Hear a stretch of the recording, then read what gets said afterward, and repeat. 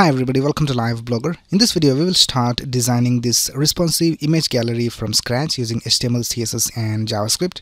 Now I'll split this video into several parts where in the first video we will just create the design. So first of all, let me show you how it looks. So this is the image gallery, and here we can see there are 6 images right here, and if I click on any of these images we can see that the image is being displayed over here in this light box, and here we have this title displayed over here for the image. And here we also have the next and the previous button. So if I click on the next button, we are taken to the next image, and if I click on the previous button, we are taken to the previous image. And we also have these buttons over here. So this button is for closing the light box, and we also have a button to download the image. So if I want to download this image, I'll just click on this download button right here, and we can see that the image is being downloaded. And if I click on this image, we can see that the image has been downloaded to our system. And if I want to download another image, I'll just go to that image over here. And for example, if I want to download this image, I'll just click on download over here. And if I open this, we can see that the image has been downloaded. So this is how our image gallery is gonna look. It is also responsive. So if I decrease the width of the screen, here we can see we have 2 images in a row, and if I decrease the screen even more, we have 1 image in a row. So this is totally responsive. So let's get started.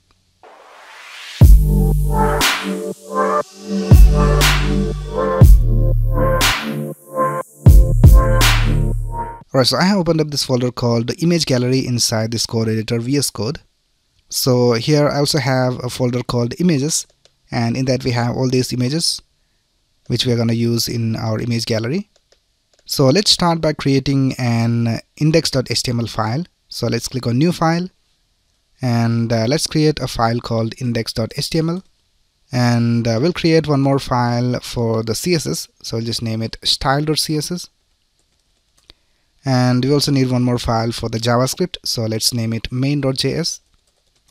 Alright, so let's start with the index.html file. Now in VS Code you have the shortcut where you can just press exclamation and press tab, and you will have this basic HTML5 code.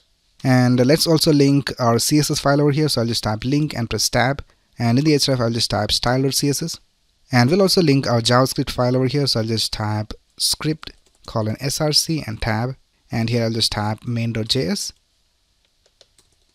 Alright, first of all let's create an h2, and we'll just type image gallery over here. Alright, now let's open this design in our browser. So I have this extension called live server in VS Code. So you can just search for live server over here and just install it. And after that you can just right click over here in the HTML and click on open with live server. And here we can see that our heading is being displayed over here. So let's start by creating a container division to hold everything.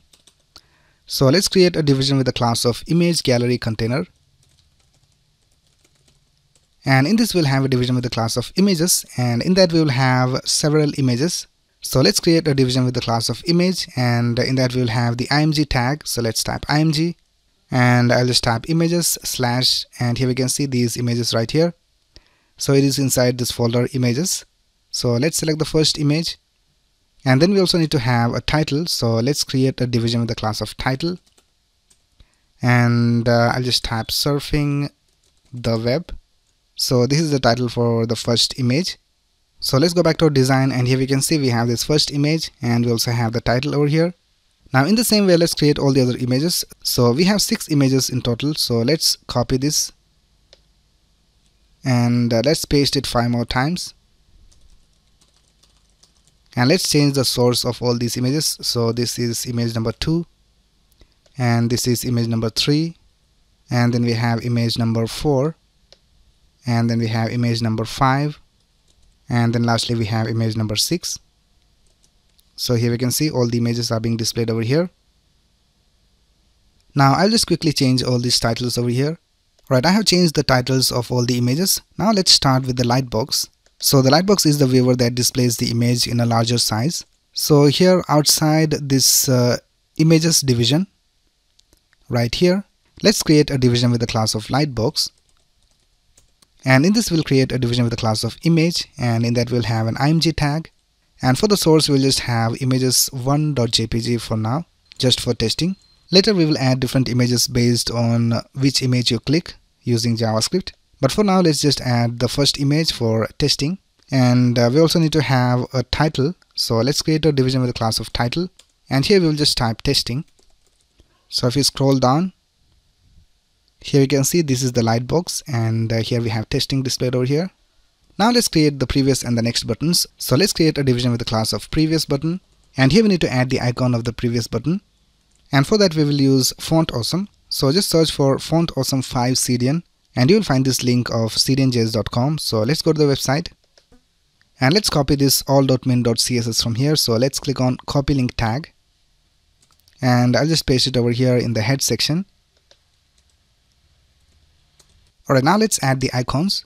So here I'm in the official website of fontawesome.com, and let's search for the icon that we need. So let's type previous. And here we can see all these icons. So we'll be using this icon called chevron left. So let's click on the icon. And let's copy this code. And let's go back to our HTML, and here in the previous button, we'll just paste the code. And if you go back to our website, here we can see we have the previous button. Now in the same way, let's create a division for the next button. So I'll just copy this and paste it down here, and I'll just name it next button. And here instead of chevron left, I'll just type chevron right. And we can see both the icons are being displayed over here. Right now let's add the download and the close buttons. So let's go outside this image division, and here we'll create a division with the class of options. And in that we'll have an anchor tag, and for now we'll just type hash over here. And in the anchor tag we will have an icon. So let's copy this code from here and let's paste it over here, and here we'll just type FA download. So this is the download icon. So here we can see the download icon. And let's also create one more division with a class of close button.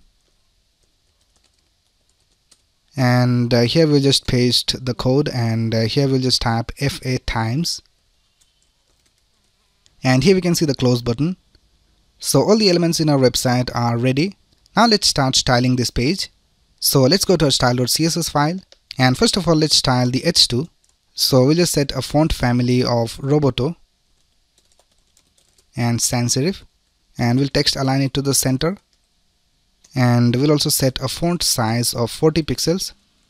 Right now let's start with the image gallery container. So let's type image gallery container, and we'll set the font family of the image gallery to Roboto as well. Right now in the image gallery container we have a division with the class of images. So let's target that, image gallery container images, and we'll set the max width to 800 pixels, and we'll set the display to grid. So let's type display grid, and we also need to set the width of the img tag. So let's type image gallery container images img, and let's set the width to 100% and also the height to 100%, and we'll set the object fit to cover so that the image is not stretched. Now here in this images division we have already set the display to grid. Now we have to specify how many elements should be in a single row.